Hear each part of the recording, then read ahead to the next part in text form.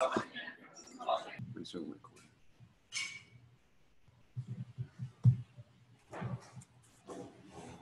right, everybody out there forgot, or missed a whole lot, all the really good stuff.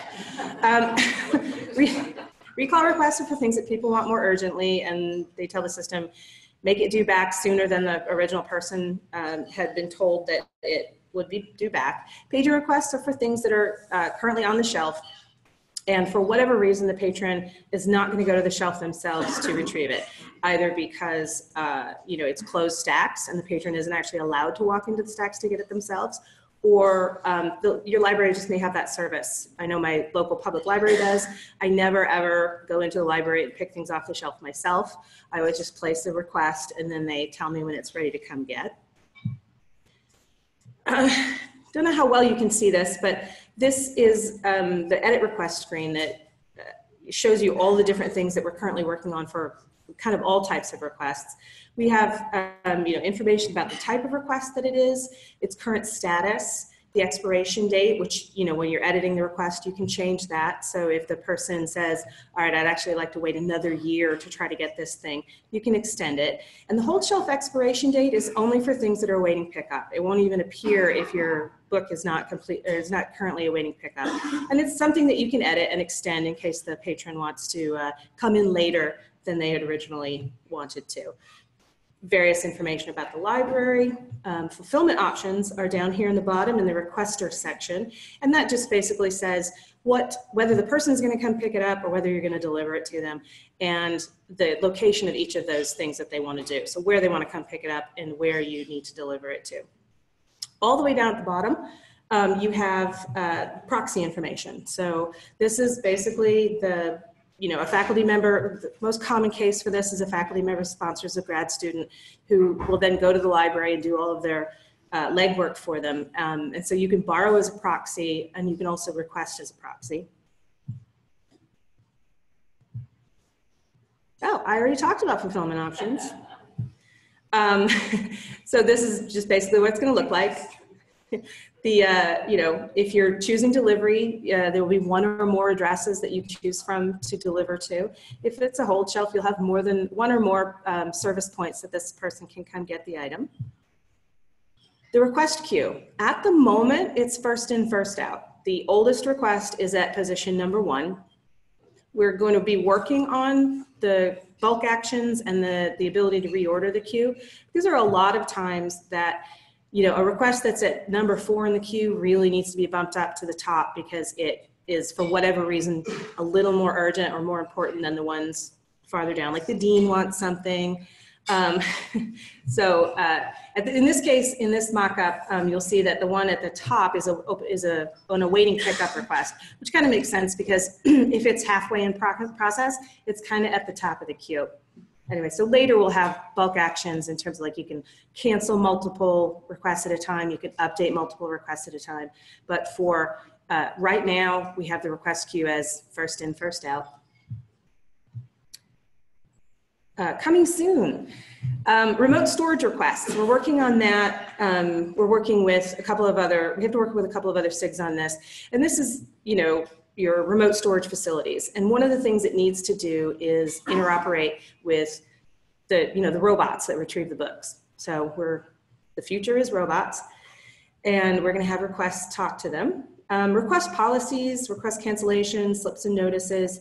Obviously, sometimes you want to be able to cancel a request. And so you have to work out exactly what all the steps are that Folio needs to go through to clean up the item, clean up the request, perhaps clean up the patron's record. Slips and notices, Darcy will be talking about those later, but there are a lot of things that need to pop out of your computer for request-related slips. If something comes in and you want to put it on the hold shelf, you'll need something to tuck into the book to put it on the hold shelf to tell you who it's for, when they need to pick it up by, various things like that.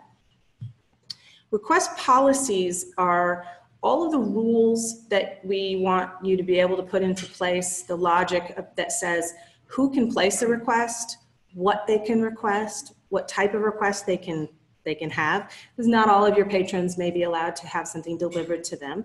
And then, basically things like where they're allowed to pick it up, where they might be allowed to have it delivered to, and what fulfillment options are available to them. That's the pickup and delivery. Yes, that's pickup and delivery. Oh, and then I'm done. Wow. I always talk very fast during these things. Who's next? Me.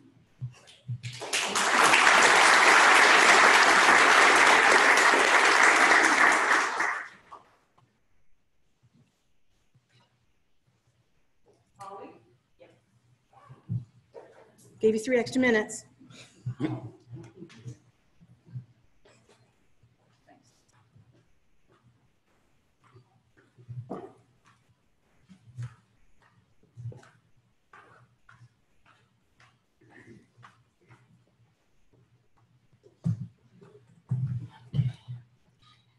This isn't a great setup for someone who has vertigo, but I'll see how it goes.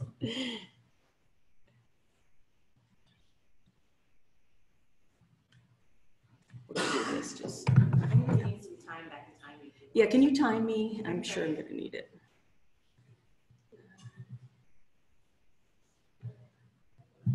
Okay, I don't use Mac, so.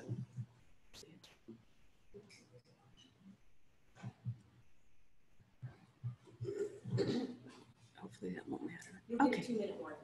2-minute warning, thank you. Thank you very much. So my name is Holly Misselbauer, and I'm a product owner for Folio Fees and Fines. When I first started working on fees and fines, I thought, oh, that's going to take a few weeks, and then I'll move on to something more interesting.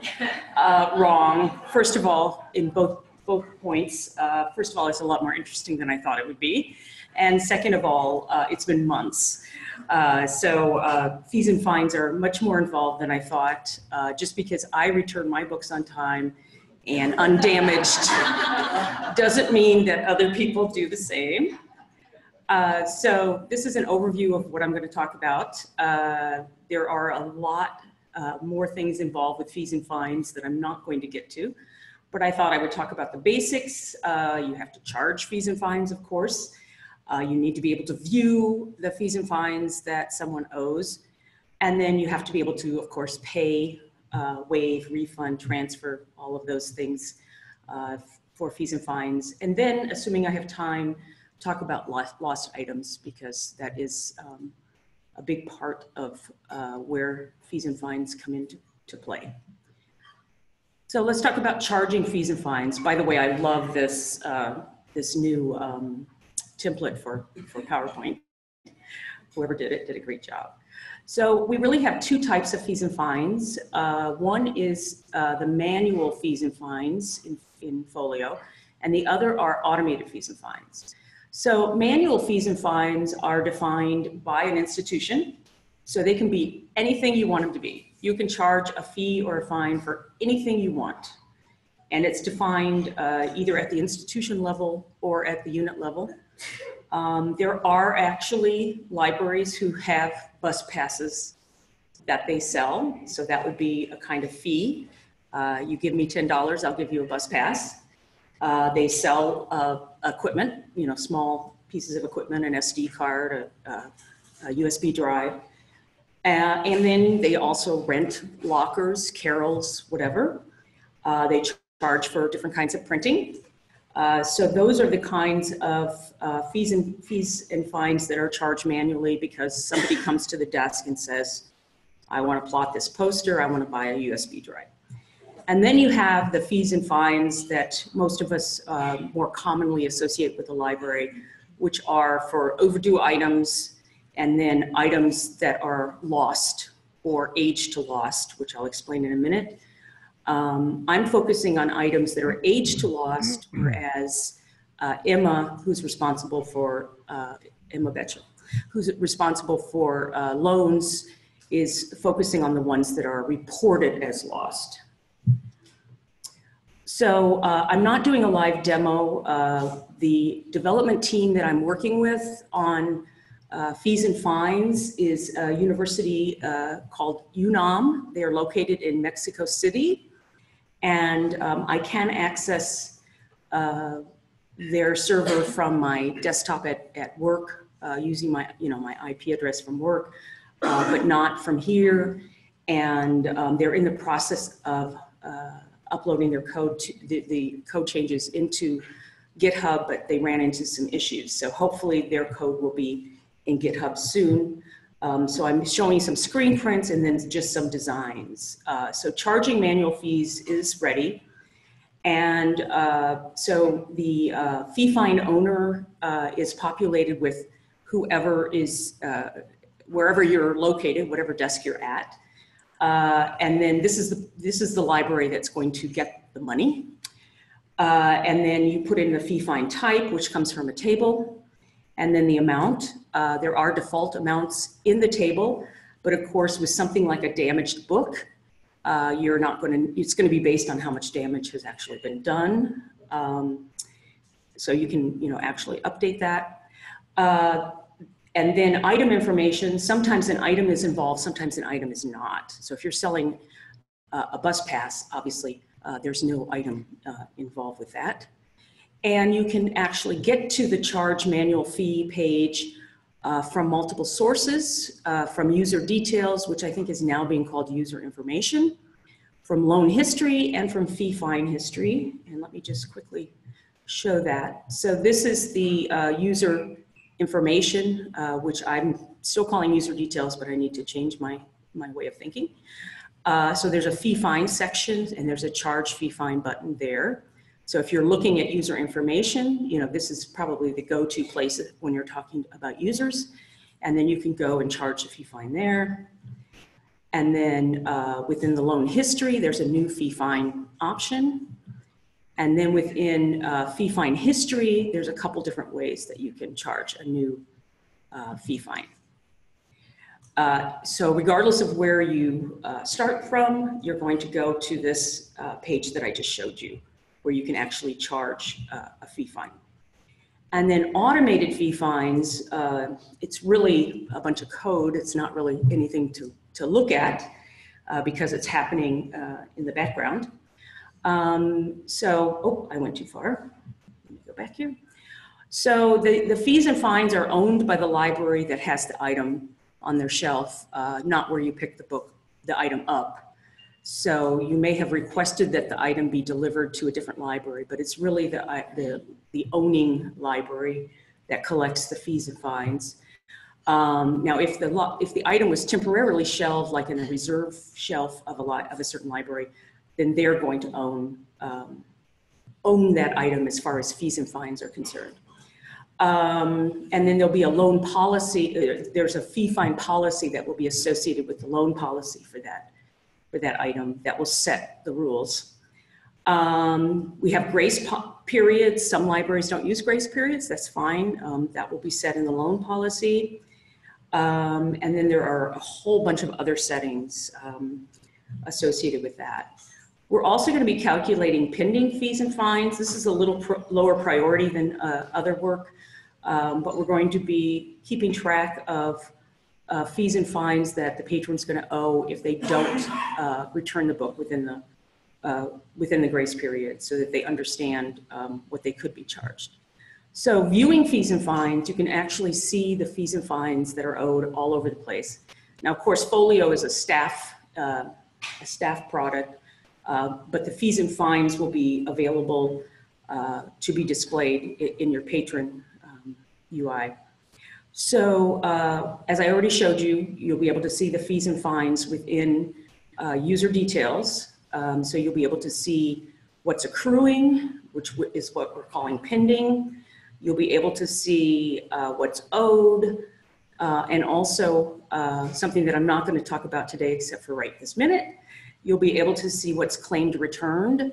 So these are items that we charged a patron, we were charging a patron overdues on, and then they said, whoa, wait a minute, I actually returned those. And so we're trying to find out if they are actually on the shelf, because that does actually happen with regularity.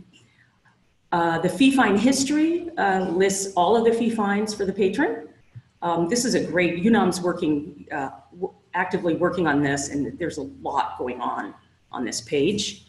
So you can look at just open, closed, or all fee fines.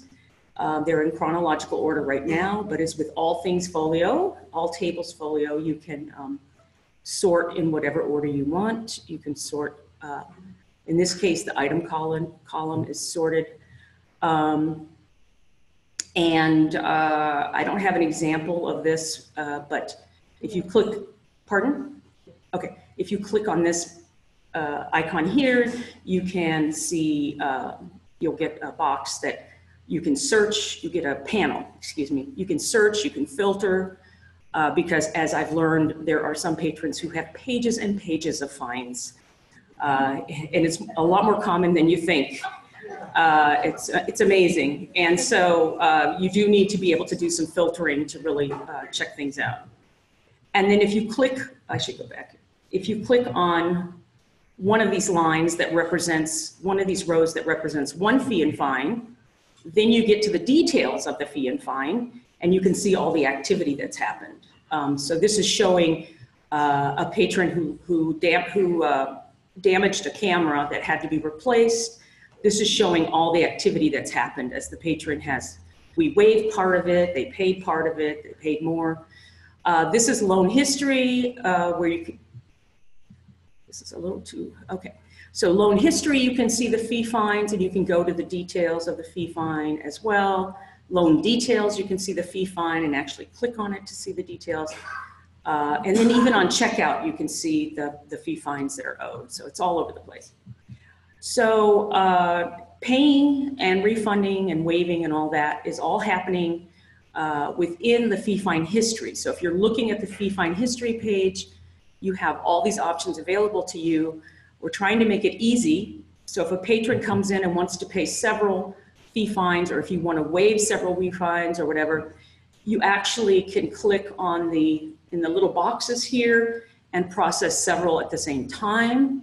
So you would click on the little box and then click waive, and you could process several of them, sorry.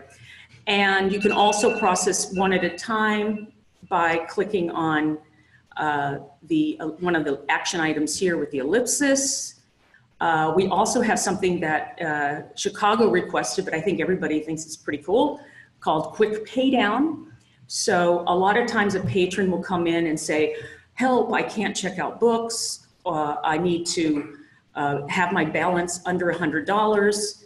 I owe too many fee fines, and I owe $180, but I have to have it under $100. And so what they really want to do is just pay $80 off so that they get to $100. And so they don't care what they're paying off. It's just like, here's $80. And so what they do is, yeah, it's like, please let me check out books. So what they'll do is what's called a quick pay down. And so the staff member will just click on quick pay down, put $80 in, and the system will pay off fees and fines for $80 because, okay. I think I'm pretty much done. I'll just go real quick through these since you left me with 3 minutes. So then on the detail screen, you can also do some of the same functions.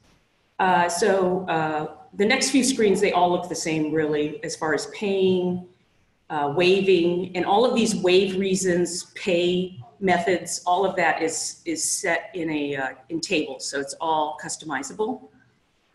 We do have transfers to Bursar, payroll. Let's see here. We have refunds, and we have an option where an institution can say, if you're issuing a refund, before you give a patron a refund, make sure that you pay other fees and fines that they owe, before you give them a refund. You can also cancel a fee fine if it was entered in error.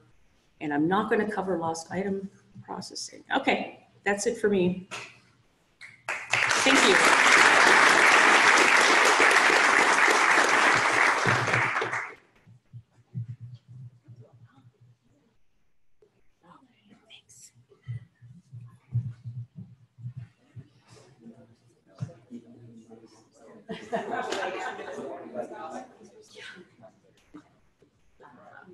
No, because that one's plugged into the computer. Oh, you're both going? I'll get the other one. I'll get the other one. Who's going first?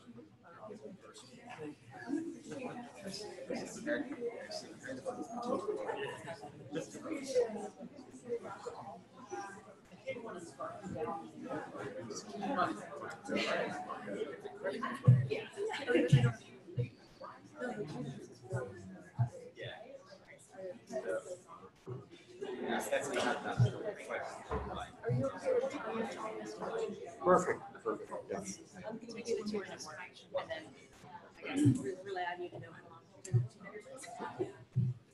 So, welcome everyone. My name is Todd Olson, and Sharon Beltane and I will be presenting on the centrality of reporting for all SIGs and domains.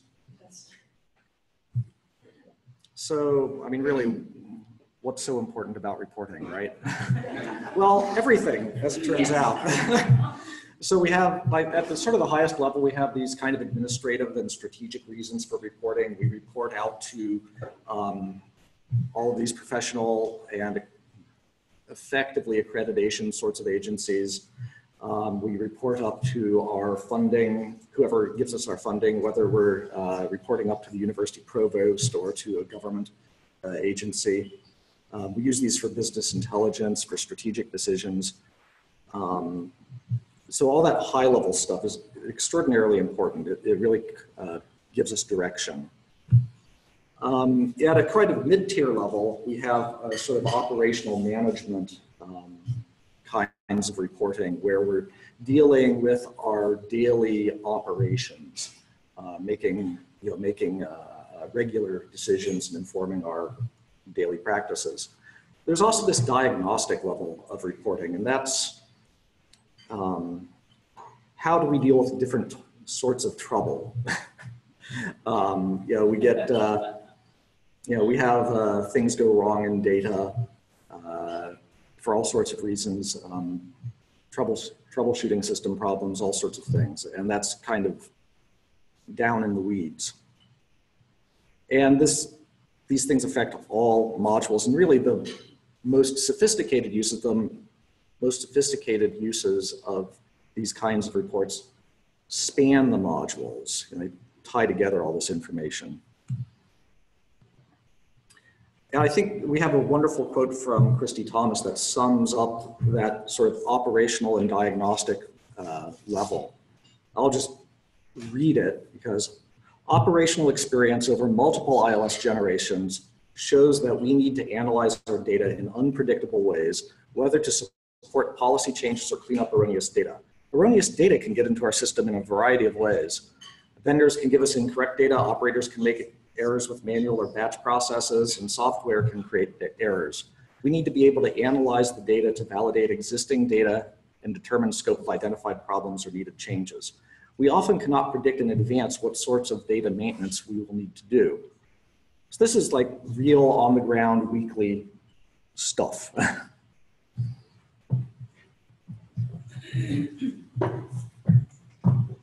Hi, can you hear me? I just wanted to mention to Bridge from Fines and Fees that we're working on a special export to go directly to the North Pole for Santa's naughty and nice list, just to bridge the two presentations there. Holly didn't have time to talk about that report. In-app versus data warehouse. So we have divided reporting for the Folio project into two basic areas. What we're calling in-app reporting is the reporting functionality that will come out of the different applications, resource access, resource management, etc., and provide your quick data for day-to-day operations. Data warehouse reporting is the type of reporting where all of the data is streamed into a data lake, and it's been transformed into a data warehouse or several data warehouses. And typically, we put a data structure of SQL in a data warehouse environment that can be used by data analysts, like those of us on the reporting SIG, and many of you out there who are just trying to free the data with reporting applications. So typical reporting applications are Tableau, BERT, and then we can generate the reports that we need. So we've talked a lot about in-app reporting versus reporting through an external data store like a data lake or a data warehouse. The benefit, of course, of in-app reporting is that it doesn't require a separate reporting application. It's quick, there's a short learning curve, and no data transformation is typically needed for that. The limitation is that day one for us, it's not going to provide the reporting functionality that is needed. We have more than 144 reports right now that we've collected requirements for from the various institutions involved in the project. So we know that we have a lot of complex reporting that goes across different applications and different systems that we need to do. With in-app reporting, you're limited to data within one functional area, like resource access, CERT reports, or acquisitions reports just for that area. It doesn't support cross-system or cross-app reports. So, for data warehouse reporting, the benefit is that we get all the data. We free the data and that is needed for by the implementation. We can relate data across multiple functional areas. We can tie what we purchase with how much it's circulated. And in our reports, diagnostic reporting can help ensure data integrity. So it's going to be important for the institutions who are participating in this project to be able to use reporting to find problems in the data. We do that every day. Diagnostic reporting is a big area for us. The limitation is that it requires using a separate reporting application. You have to be somewhat of a data analysis nerd to go into this world, right? And love data, which is great. It requires somewhat of a steep learning curve for the average user and requires data transformation, a separate data store environment. What is a data lake? Everybody asks that. It's this thing where you just plop data in there. So we've had a lot of discussions about what those of us in the reporting field understand as a data warehouse versus a data lake environment. Basically, what we're talking about is a data lake is an unstructured raw data type of environment where you're just moving the data from Folio into the data lake to get it there quickly. The data warehouse environment is going to be where we have structured data. And so it is very feasible to set up data warehouses within a data lake environment, and perhaps potentially multiple data warehouses. So we're looking at a data lake environment because it's the new way to go with data, and it provides us with the flexibility to have multiple data sets. Cross-domain reporting. This is one of the largest areas for the data analysts who work in libraries every day. We have to tie together reports on users, inventory, loans. So one of the things that we need to do with our data lake environment is to be able to tie that data together into reports for daily operations. So you can see that the process of reporting is going to require bringing these different types of data together, normalizing, synthesizing into all kinds of different reports. Putting a data lake together is not easy. There's the timer, sorry. Okay, all right, I'm gonna go a little bit faster. Oh, that's 2 minutes, okay, well, still, okay. All right, so this is a simplified view of our data lake environment. So talking about, we have the Folio LMS, and there's what we're finally calling the data river, which is all the logic that will need to be put together in development to support the data lake environment. For the, once we get to the data lake, we use your reporting application, generate reports. Okay, so, so to establish data confidence, what do we mean by establishing confidence in our data? We're talking about a couple things. One of them is referential data integrity. Anyone working with RDBMSs will know what I'm talking about. You have relationships between entities, like bids and holdings and items, where you want to make sure there are no dangling references. Every time a loan references a patron and an item, you want to know that there is really a patron and an item at the other end. This is the kind of thing we're talking about, and we don't want those two brought on the line. which they can do through software errors and other sorts of things. And that's really how we have confidence that, one way that we have confidence that our data is correct. There are other, and this is a challenge because, you know, we've moved into a kind of siloed data universe. And so now the kind of referential transactional guarantees that a traditional RDBMS environment gives us, we need other ways of meeting those, of ensuring that we have that kind of referential integrity.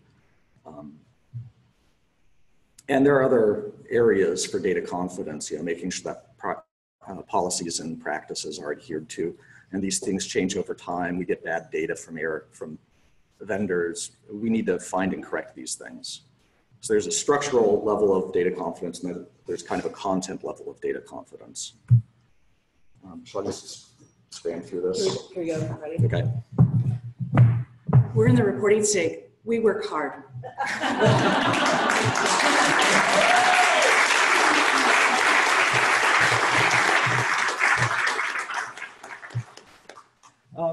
So just to recap, you know, this reporting stuff is critical. It drives all sorts of decisions from high level to low level. And really the take home is that libraries depend upon these accurate analytics. In order to implement, we need fully functional cross-domain reporting. No one will implement without that. And so we really need this day one.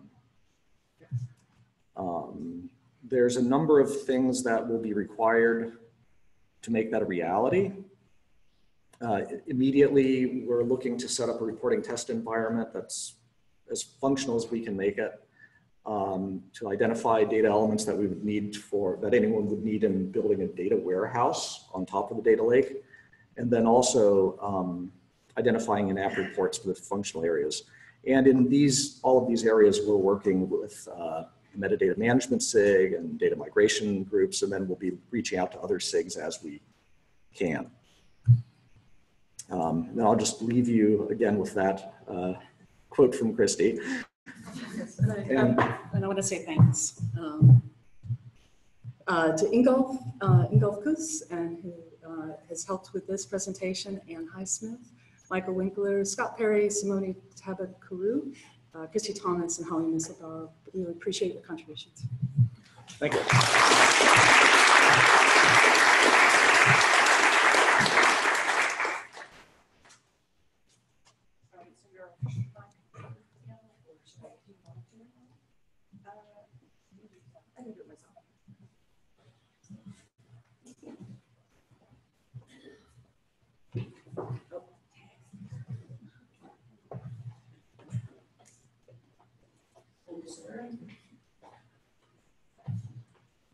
All right, hi everybody. I am Anne-Marie Bro, and I came from the YBP side of the house of EBSCO. My background is acquisitions librarian, kind of secondarily cataloging librarian. And tags is one of the fun, smaller pieces of Folio. It grew out of the work that we have been doing in acquisitions to try to figure out how we want to structure order records and information about orders and all the kinds of things you have to report on. I'm not sure anybody has more reports than acquisitions, although I might be challenged on that. But in pretty much every system in the order records, you'll see versions of codes that are used to classify types of orders. Why did we order this? And why do we want to report on this? And so those tended to be hard-coded fields. And we thought, why not try something a little bit newer, like the idea of tags that were less structured, and then try that across Folio so that we could have a little thing to play with, a little playground. So that's the background for tags. We put together a little subgroup, and you'll see we're across different functionality. And we have met pretty quickly. It took us just 2 or 3 months, and we're now, as of Friday, on hiatus until there's screens in LiveFolio to look at. So what are tags? For the developers in the room that are used to Jira, it's what you call labels. If you're used to social media, it's things that you want to stick on something. And typically we're thinking of them in two ways for Folio. One is I want to be able to gather up a bunch of stuff that have a same characteristic so that I can then do something with those, export them, batch edit them, suppress them from my discovery, whatever it is that you may want to do. And I want to be able to filter and report using those tags. Tag, another word for it is label, if you're more used to that in other systems. It is not intended to be notes. It is not intended to be as free text as notes. The intent is if you're tagging, it's probably because you want to use that same tag on multiple records to be able to gather up those records. And it's definitely not custom fields. The intent with tags is I have a word or a set of words, but I don't have an entity, a taxonomy associated with that I need to keep organized and separate from other taxonomies. So custom fields is more likely what you need if you are wanting that. What we're envisioning is that this is a centrally administered app. Once you have tags and the systems librarian turns it on, then any main app in Folio that can work with tags on its records will have tags enabled. And if the systems librarian doesn't turn it on, then you don't have tags anywhere in Folio. We're calling this a helper app, and I think there was a session yesterday on helper apps. So basically not an app that you're starting with most of the time. It's going to be evidenced on records that are in other types of apps, the various acquisitions apps or user app. And to that end, if you've seen the little notes icon in some of the live Folio, it's very analogous to that. So we decided to break the work into two phases. Thanks to Kate for helping us get this sorted. First is how do I work with tags on individual records in individual apps? And then secondarily, how do I have a way to have some central administration and understanding of tags across all of Folio? So for individual records, how can I see tags? What do they look like on the records? How do I add tags, get rid of tags on the records? And then once I've got tags on records, how can I use those to filter within that particular app? And the permissions that are needed to drive that. There's no UI component really to be able to access a central administration or tag list in phase one. There is work that's been done, but you don't get to see the central tag list where when you create a new tag, those are all being added to a central tag list behind the scenes, but you don't have access to that in phase one. So these are my 10th grade yearbook mock-up on paper in 1983 abilities for wireframes. So apologies, they're not beautiful in some cases. So the tags will be up in the top right where you normally see the little edit pencil a lot of times or the little notes icon. If you have existing tags on a record, you'll see the number of tags that are associated with that record. And the tag, it's hard to see here, but it looks like a little sales tag for the icon. When you click that, it opens a fourth pane that shows you the tags associated with the record. And when we talk about record, it's any type of record. So this is showing an instance record, but it could be a user record or an order record or an invoice. Lots of different kinds of records in Folio. And you'll see the tags that are associated with this particular record in the top chunk in alphabetical order. There's a little X next to them so that you can take the tag off. And then the bottom, there's an enter a tag box. If I only have view permissions and I start to type something, it'll highlight that tag on the record, but I can't add or delete tags. If I have the permission to assign tags that already exist, when I start typing, it's going to suggest tags that are in that central tag list already, and I can pick those, one of those or multiple of those, to add to this particular record. but I can't create a new tag that's not already in that central tag list. And finally, if I have create permissions, then I start typing, it will auto-suggest what's already in the tag list. But if I finish by typing something that doesn't already exist, it will add that tag to the central tag list and to my record. And then it's available as a existing tag for a next person to use. And then the last piece of phase one is once I've started adding tags, I'm gonna have a new filter over in the first pane. That will be my tags filter. It will only show tags that are assigned to records in that particular app. So if in the users app, I have a VIP tag or a deceased tag, but it's not being used in the finances app, then I won't see that in my filters and finances. Although we've had conversations about VIP vendors as well. So phase two is great. We've now got tags all over records, all over folio. Wild West, how do we start to manage it a little bit? Also comfort level for those who want to have some ability to do some central administration. So this will be when you see the tags app showing in that top app bar for the first time. And there'll be basically two screens in the tags app. You'll be able to search for how a tag is used across all the records, across all the apps in Folio. And you'll be able to work with the tag record itself. So we'll have a little app up top. And when I click it, I'm gonna come into a search screen. And I've already done a search in this case. I'll have the ability to search by the tag because you may have hundreds of tags by this point, and I don't want to have to scroll all the way down, so I can type the tag. I'll also have the ability to filter by the tag and filter by the record type. So if I just want to see all the tags that are being used in invoice lines records, I could do that. If I put in a tag and it's being used across multiple record types, my second pane is going to show, oops, there's my filter. My second pane is going to show me those search results. I have the little icon that tells me what type of record it is. And then the third pane is going to show me the details for that particular record type.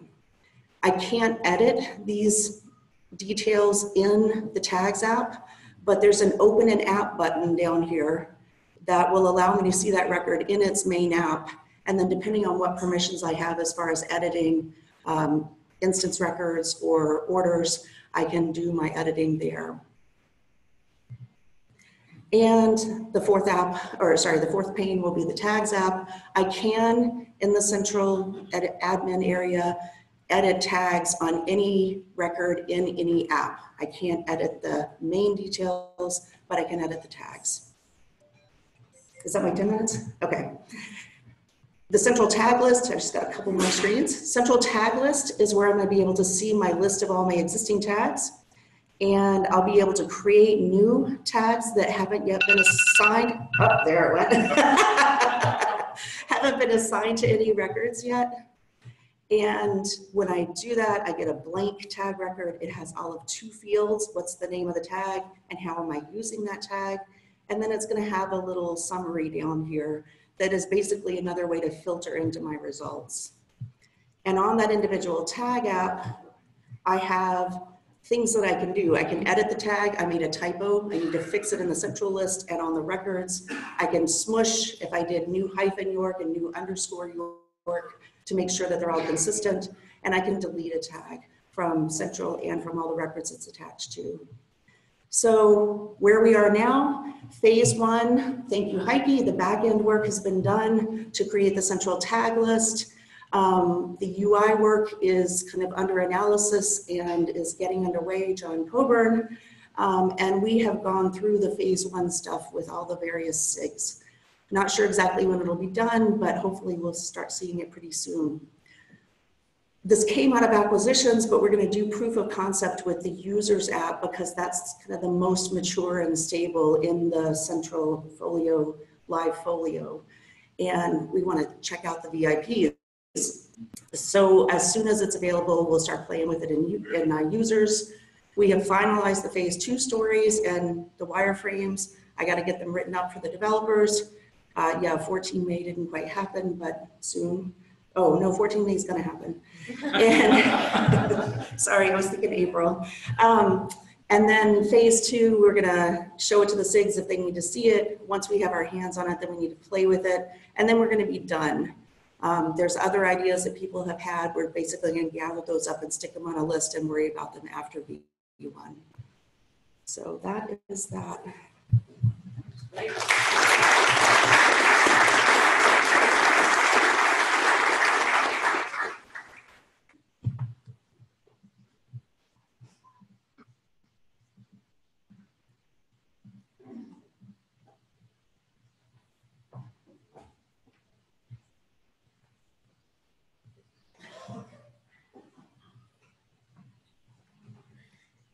Oh, maybe I should just look. It's PowerPoint. Huh? Do you want the slides?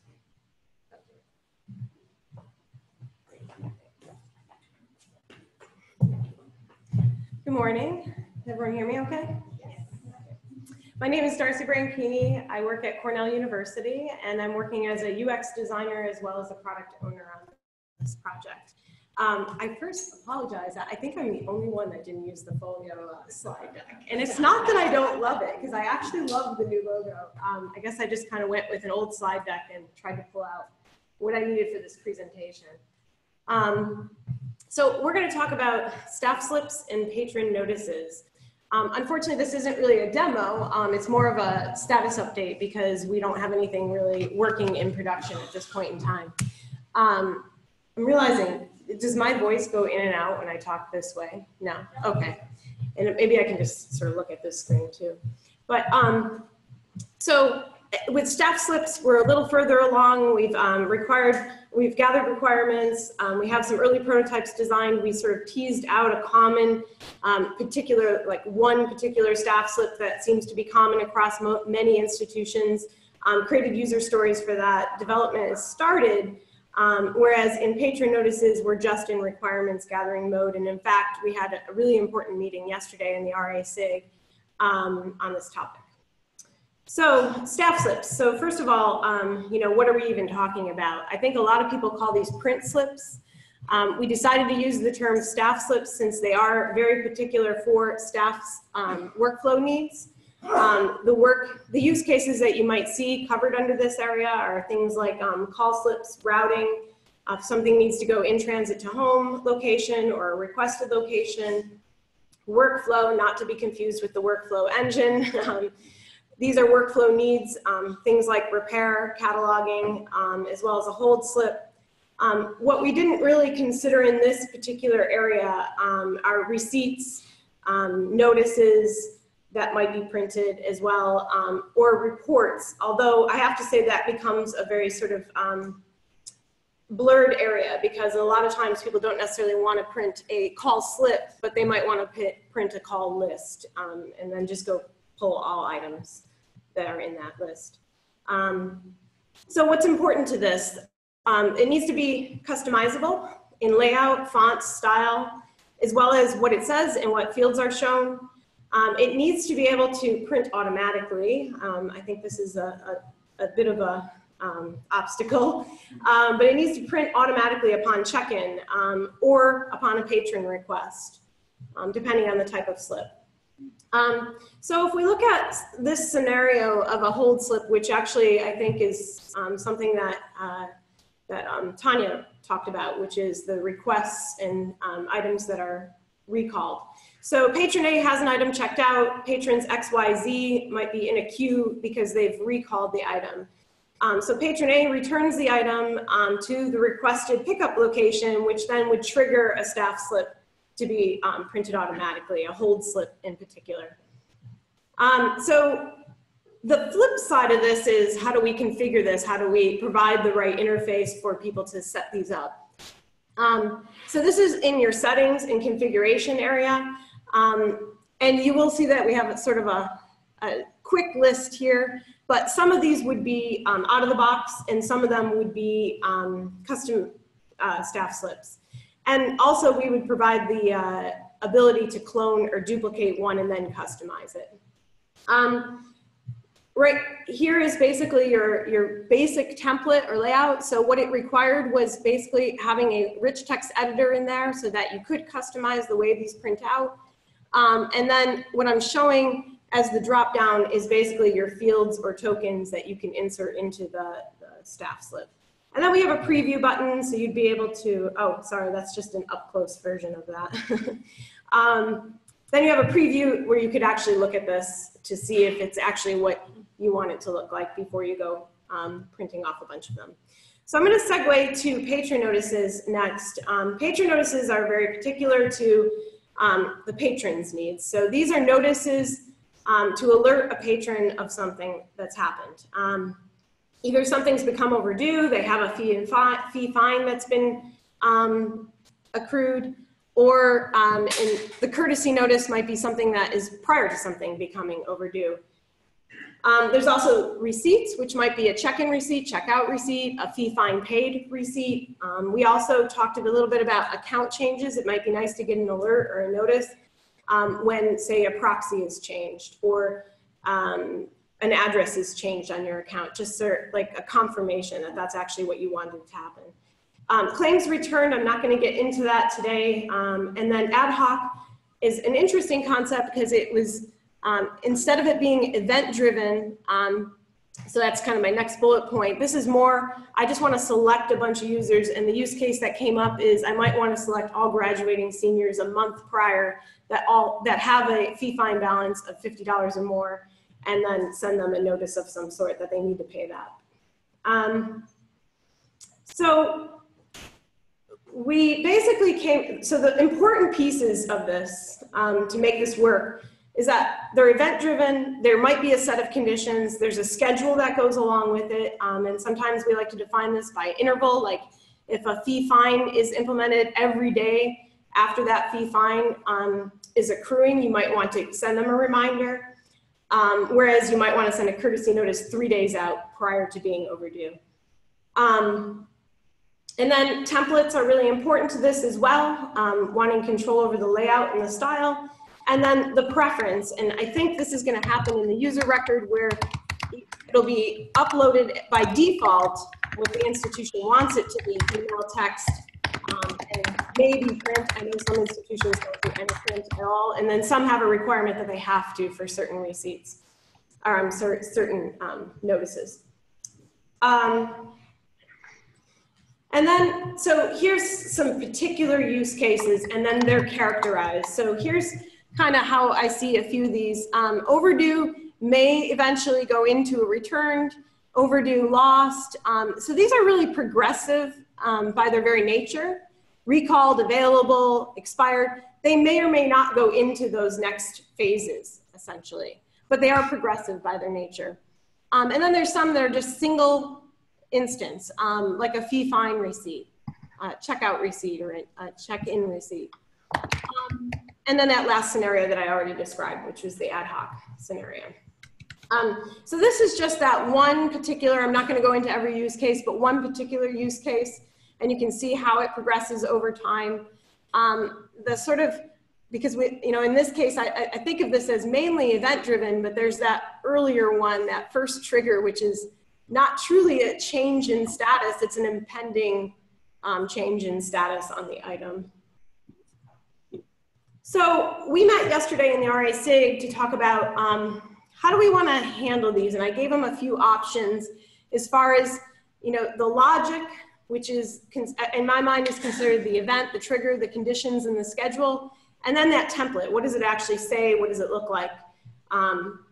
And I presented one option. I crossed it off because it basically was I got it.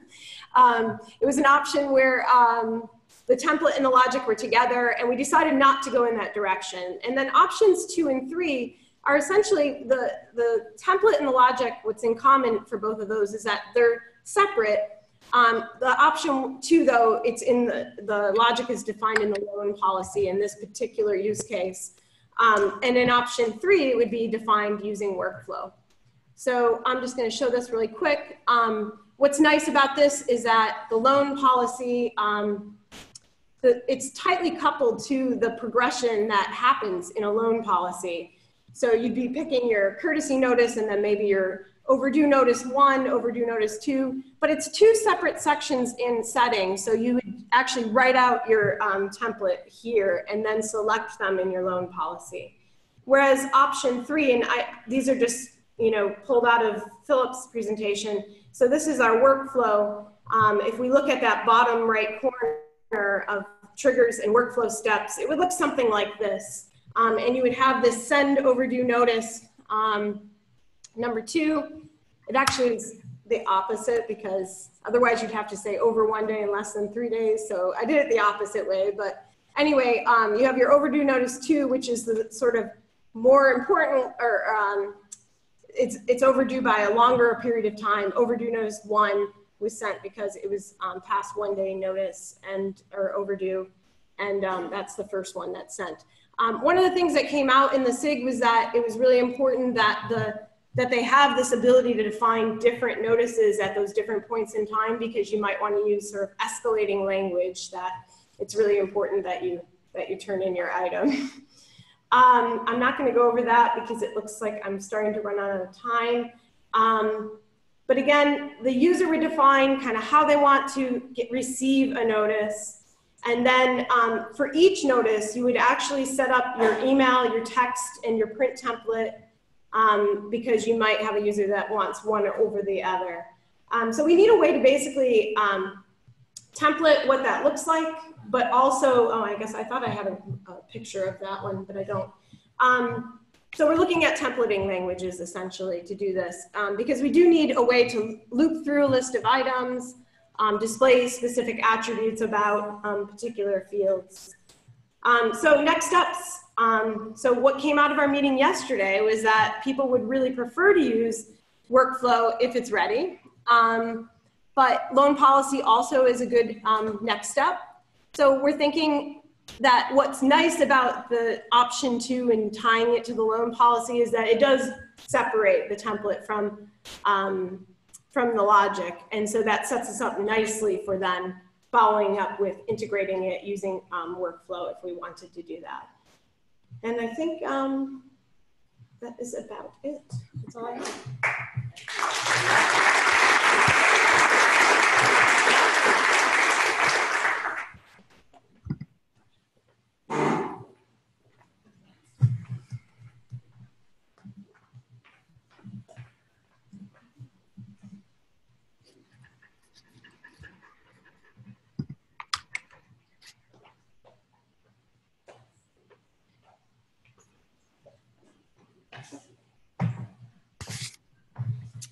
Good morning. So my name is Anya Arnold. I am the PO for reserves, a subgroup of the RA SIG. But it's not just me alone. I have many members of the group: Andrea, Yarmo, Mike, Priera, and I always get her name wrong. So just so you know, it's probably wrong. Rick, Tanya, and Wendy, and you can see their institutions. So we have a wide variety of people working on this with different concepts of what reserve workflow actually looks like, which is good, and what we all hate about our current reserve workflow. If you are interested in anything about reserves, I do keep a running tally of our notes, and there's a quick link, and it will go, and all the videos are right there. Enjoy when you need to sleep. Okay. So what's interesting is that Folio already has some capabilities already there that would help with reserves. We are currently able to change item locations to temporary locations. That is really important, right? We have the ability to change an item type to a temporary type, right? So that plays into the loan rule. We have ability to actually create an item and put it in our inventory plus. So when a professor says, here's the book I want you to put on reserve, we can add that to our inventory. And we can create loan rules that work. We're good, right? This should be enough for reserves, right? No. So, but it is enough for reserves for those people that have, say, Aries, right? So this basic functionality, as long as it's API and LTI compliant, would be fine. And that is what we've determined going through this process. And here's our actual proof that we have those capabilities. So we were going through a show me type phase, like show us all of your workflows and what do we need to do. And it really was determined that people that had Aries, they're okay for the most part for now. I mean, it's not ideal, but it's all right. But what we really needed was a way to keep track of our courses and assign items to those courses. No matter how crude it was at the very beginning, we needed a way to do this. So I made sure that every one of those subgroup members said yes. So it's their fault as well, right? So blame them. So we need a new course module. So this is not a demo, it's a demonstration of our ideas and thoughts. We need a new module for Folio. And that's really the beauty of Folio, is that we've recognized a need. So we're going to base it off of requests and all the hard work that's already gone in there. And so within our course module, of course, we need a course name, department, section number, and unique IDs. But what we all love about academic departments is that sometimes courses are cross-listed, and sometimes they still have the same name, but different department or different sections. So we need to make sure that we can list all the different names for all the different courses, even though that course is only held at one time, taught by one professor, and is listed multiple times. So is the course cross-listed needs to be very important, and all of those fields, course name, department, section, need to be repeatable. Other things in a course record would be taught by, which is a generic word for instructor, but we also have GTFs, and we didn't want to get into the politics of what that word was. So taught by was okay. Academic year, term, date, custom dates. I have those all underneath because I think we've spent at least 6 hours talking about just year and time and date and how we're going to figure that out. So we still need to figure that out. Default service point locations and default loan policies. And this would also create probably new statuses, such as flag for reserve, awaiting, and then all these other awaiting things. Fulfillment, processing, recall, supplied by professor, searching stacks, barcodes, scanning. See, I had to go on to another slide. There's too many. Available at reference desk, missing or claim return, which some of these are reusable, but they're in different area of Folio. So a very oversimplified workflow would be a reserve request is made. And so we're not even getting into how the reserve request is made. It's just somehow there. We need to make a course and then associate items with that course. Then we need to pull those items, the physical copy. So we're actually leaving the system and pulling them. Process items for reserve, and then moving the items to the shelving location, of which that patrons will come and say, hey, I need this item. Okay, that's for print. Oversimplified. Everybody agree? If it was that beautiful, we wouldn't have jobs. So on the electronic side, again, oversimplified, the request is made associated with the items with the course. We download it, we scan it, we link it. Those are the different options that we do. We process the items for reserve, and then we have to worry about copyright, right? So a nice to have for, yeah, I just skimmed over a whole bunch of other stuff. A nice to have with reserves, which is a nice to have for everything, is the ability to batch or batch edit. So that's where we started. But we determined that batch is more important than just reserve. And so we created a JIRA ticket. It's right there. It's linked. So if you guys want to have fun with it. But it also lists out what we believe we would need. Okay. So we're just at the point where we're writing up these documentations. I've written a grand total of 2 use cases and have said, is this the right format that you want? Because I'm not going to write a whole bunch of them, right? And have to go back and, oh, it's horrible. So we're going through this. I do have a very long document of what we believe is happening, which is on that link of notes that was at the beginning. We're really just slowly walking through this. This is a big undertaking. So hopefully next time we get together, I'll be able to demo actually placing the items on reserve. Any questions? I'm way under time, so have at it. If you've had the question, we've discussed it. We've had 9 meetings so far since the end of January. All right, we'll go on. Thank you.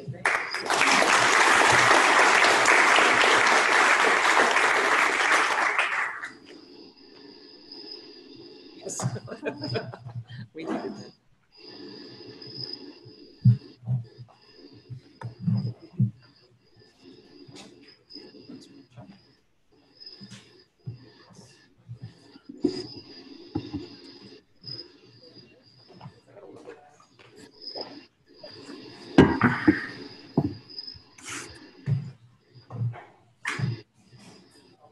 What are you gonna say?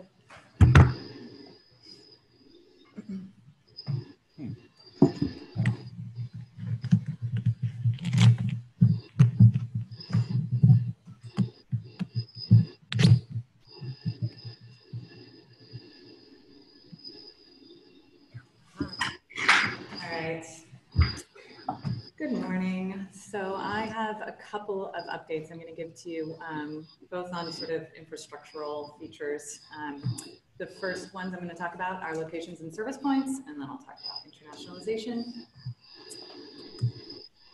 So I think many of you know by now that we are implementing in Folio a semi-hierarchical location structure. So we've got a fixed hierarchy of institution, campus, and library.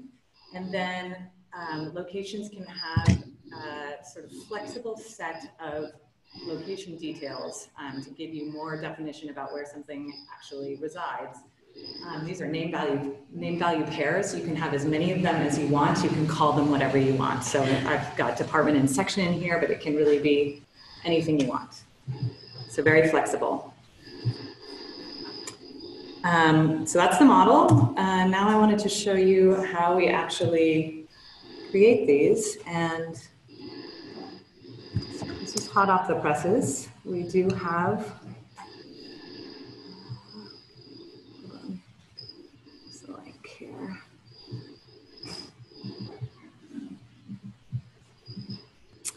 We do have the ability now to actually create these in Folio.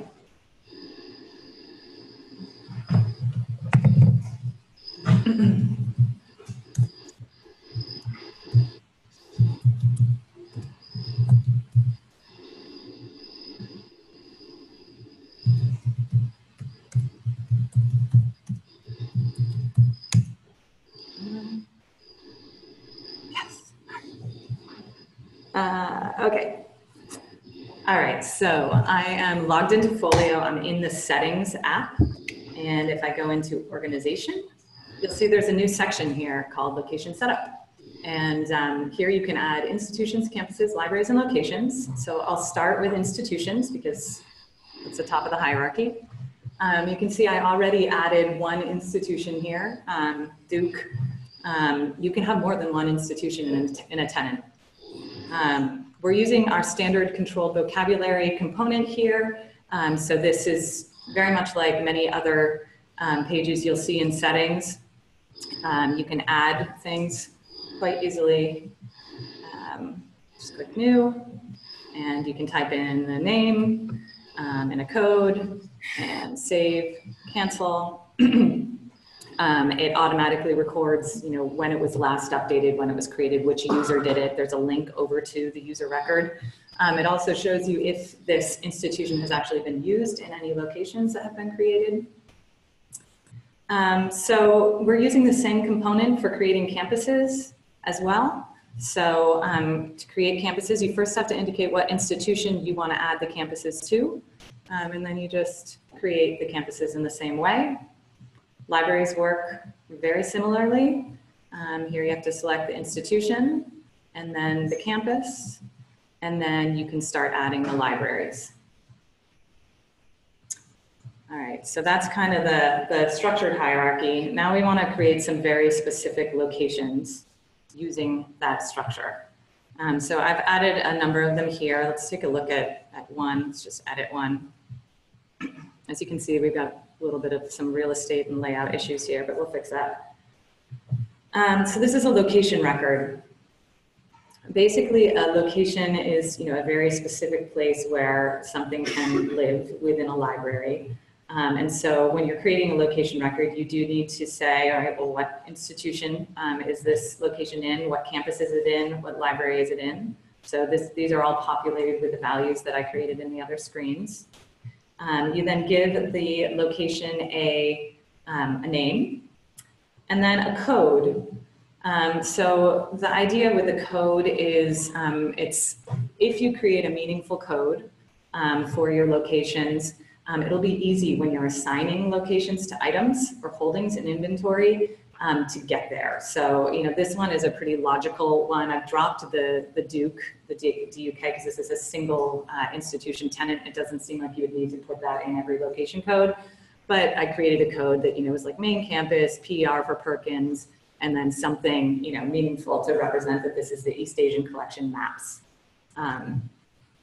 And we did allow you to capture codes when you were creating your institutions, campuses, and libraries, just so that they're here for reference and to help ensure that you're using the consistent codes when creating these longer location codes. It also sets us up to possibly auto-generate codes later on if we decide we want to do that. You can put in a discovery display name for the location. It has a status, active or inactive. You might make a location inactive if it's being deprecated and you don't really want to assign that location to any items going forward, but it's still a place where things reside. You can give it a description, and then down here at the bottom are those details, the location details. So as I said, they're name value pairs. I just put in, area, East Asian Collection section maps. You can add, if you wanted to have yet another sort of location detail or property associated with this, you could add it here. So those are kind of the details about where you can, where these things are.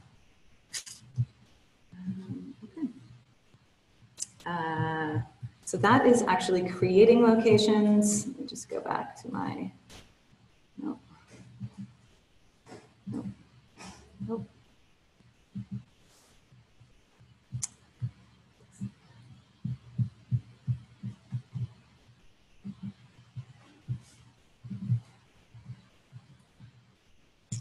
All right, so let's talk just a little bit about assigning locations.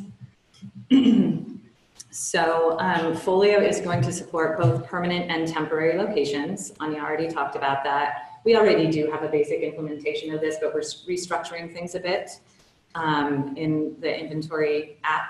So we're gonna have both permanent and temporary locations at the holding and the item level.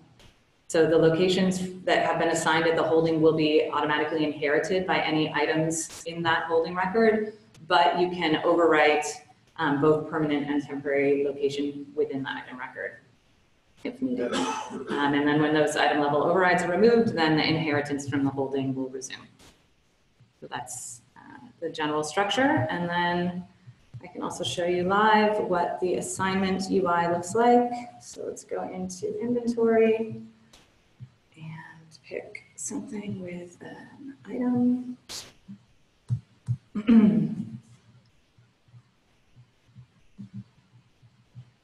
Here's an item record, and we'll go to the temporary location. And you can see that I have two different ways to assign a location to an item record or a holding record. The UI will be the same whether you're assigning at the item level or the holding level, whether it's permanent or temporary. If you know the code for the location that you want to assign, you can just start typing in here. So MAIPER, and it will auto-complete and get you the location. It will also auto-complete on the name, which is also displaying here. So if you have a known location, it's very easy to sort of find the one you want. If you don't actually know the code or the name of the location you want to assign, we have a location lookup pop-up that you can open and sort of browse down. So you don't really know, it's somewhere in the main campus in the Perkins Library. And then this really kind of helps you narrow down to find the right location. All right. Okay, now to service points.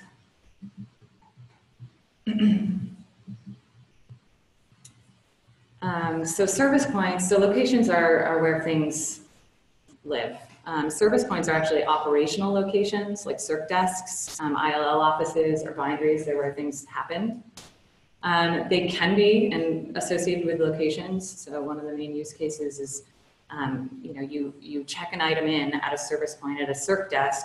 You need to look at that service point to see what locations it's been associated with, and you look at the item to know what its location is, and that helps the system determine whether the location is home and just needs to be reshelved, or if it needs to go in transit to its home location. So that's kind of the connection between service points and locations. We are going to implement a many-to-many relationship between service points and locations. So one service point can cover many locations, of course, but one location can actually be covered by many service points. So you might have, one shelf in the library that is home, or has, a couple of different circ desks that really represent home for it. Service points don't have loan rules directly applied to them. Loan rules are associated with locations. And then this is also brand new. We have the ability to create service points, although we don't yet have the ability to assign locations. Okay. That's 10 minutes, or is it? Okay. All right, really quick.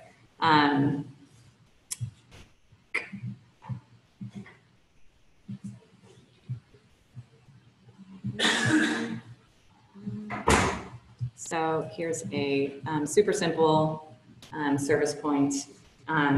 It's a circ desk. You give it a code. It also can have a discovery display name, a description. There's a lot of properties actually that are going to end up on the service desk. We're just starting with some basic ones that we can actually make use of in Folio, such as shelving lag time. This will help us determine, when something is checked in at its home location, how long is it, recently returned before it goes into available status. Is the service point a pickup location? And then we'll be able to assign multiple locations to this service point. We haven't added that yet. All right, so next up. Yeah, so in addition to adding the ability to associate locations with service points, we also need to figure out how a service point is going to be selected as sort of the place of operation within Folio. So initial discussions suggest that users will be able to be associated with service points, and that they'll have sort of a default service point. And then when they log in, they'll kind of be logged into this service point by default, but you can change them to other service points. So we still need to kind of finalize the designs, but this is sort of the direction we're heading in. So still some work to be done on service points for sure. All right, so I'm out of time for service points, and now I'm going to transition to the last presentation of the day, internationalization and localization. This one I'm not going to show live. I'm just going to show some slides here. So just a bit of history to start out with. We do have a Folio International SIG. It's comprised of an international group of SMEs and designers and developers. We met several times in early 2017, actually, and the group has been on hiatus ever since. But in those early meetings, we did identify what were the top priorities for internationalization and localization for Folio in V1 in the V1 roadmap spreadsheet. And so thinking about those features, I wanted to just give an update on what we have done, what's in progress, and what's still to do. So we do have a tenant level locale setting. So if you go into settings, organization, there is a language and localization area where you can select a locale. And a locale is a combination of a language and a region. And by having a combination of those two, it sets Folio up to have different types of customizations, different types of translations and number and date formats based on different regions. So things are different in the UK than they are in the United States, and I'll show some of that here. So these are the kinds of things that locale selection determine in Folio today. So this is a screenshot of the check-in screen, and you can see that, you know, in the English Great Britain locale, the processed as date and time are a different format than the US locale. Similarly, we've got locale-driven calendar format. We've got date pickers throughout Folio, and in the United States, the calendar starts with Sunday, whereas in Germany, it starts with Monday. And then, of course, very importantly, the locale drives the display language. If you play around with locale and Folio, you will see that we don't have many translations yet. The UI strings have, though, for the most part, been extracted, so they should be translatable. So the UI has been internationalized. It's just we've got to collect these translations. But thanks to Julian and his colleagues at GBV, we do have the users app translated into German, which is what you're seeing here. Unicode support is obviously extremely important for Folio. It's just about encoding the text in the system so that it supports the writing systems of the world. We, you know, as you can see, we're properly displaying the characters here. Right to left layout and text direction. So this is a screenshot of Folio where the CSS has been manually modified to display right to left. So we know that it's supported, although I'm told from John Coburn that you know, the system has been coded in such a way that when we have some right to left locales and translations in the system, the need to display right to left will automatically be detected and the system will display appropriately. So need to do some testing with real data, but that's the way it's designed. We have also recently implemented a tenant level time zone setting. This is really important for making sure that we have consistency around due dates and calculating of fees and fines. So that's what we have done. One of the things we have in progress right now that's really exciting, the Kulto guys in Hungary have done an analysis of translation management tools out there today. These are, you know, third-party tools. It's not part of Folio, but they can be integrated with Folio, and they provide a user interface for actually translating the application. We've selected one called Localize, and this is a screenshot of Localize. And basically what it does is it allows people to come in and, you know, look at the English translation and then provide translations for other languages. It supports crowdsourcing, so this is something we can open up to the community and get translations that way. It does other cool things, like it has machine translation. You can use Google Translate to get translations, duplication finder, proofreading, and other things. So this is very cool. Future features, these are some things that are planned for V1 that are still in the backlog, but need to get done. So the ability to translate backend values, such as menu values, status values, and things like that. Right now, it's just the UI strings that are translatable. Similarly, for error messages that are coming directly from the backend. We don't yet have locale-driven number format. It's not a huge technical challenge, and we wouldn't be coding something from scratch, but it's something that's still just to be done, to be configured. Transaction and analysis currencies for acquisitions and fees and fines. This is the ability to, record when you have a financial transaction, what's the currency that was used for the transaction, and then the ability to define a default or analysis currency for your organization. So you can do reporting and analysis across. So these were some of the things that we had initially defined as post V1. So multiple supported languages per tenant. So we know this is very, very important to some institutions, the ability to say, have both English and Arabic for your institution, and then the user can select which language they want to view the interface in. It's just for simplicity for V1, we said we just have one. Again, I don't think it's a huge technical challenge to move towards more than one, but it's just something that we said we would do later. Once you have more than one supported language per tenant, you will need the ability to translate your tenant-defined controlled vocabulary. So if you've, say, created for your tenant a number of material types in Arabic, you want to then be able to provide the English translation to be displayed when users select English. Support for currencies without decimals, numerals aside from Arabic numerals. These things are considered out of scope. This one, sorting, searching, and collation. This one was also said to be out of scope for V1. I've heard from Theodore this might actually be an issue for Chalmers. So this might be one that we look at in the context of what are the early implementing institutions and determine whether there might be something more we need to do in V1 than we're already doing. And that's it.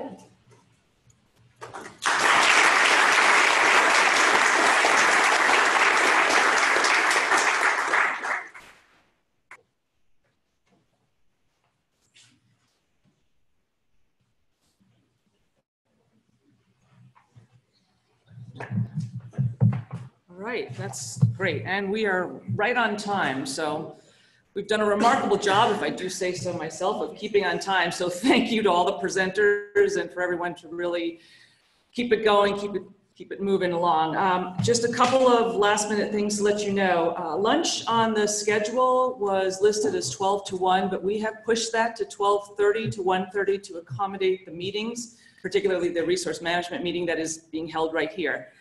So just so you know, but we do have lunch paid for, so please join us if you can for lunch. All the presentations and the videos will all be posted online. So under the Folio Google Drive, we'll make sure to have everything there, and we'll make sure to get that information out to you. In addition, there are a number of recordings from the sessions. I think there are hours and hours and hours of recordings.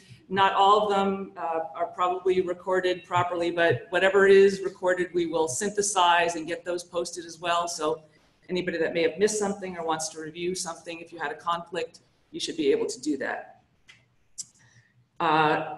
Interestingly, if you go on to YouTube and you search for WOLFcon 2018, you will find a lot of the plenaries and other talks already posted up there. So you can check that out as well. As far as events, this was a huge success from everyone that I've spoken to, and we intend to do this annually. There is, in all likelihood, going to be smaller groups, technical meetings before another annual event. We will keep you posted on those plans. Right now, we're still in the process of thinking through what would make sense. But you can count on this being an annual event, and I suspect next time we get together, it's going to be even bigger than what we have today, which is just remarkable.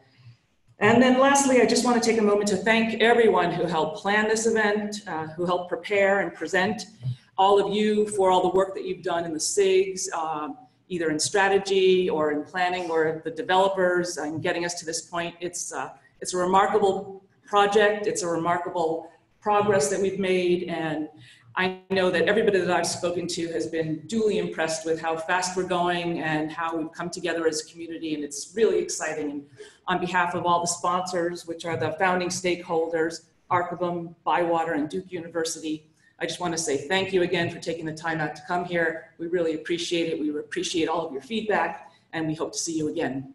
Thank you so much.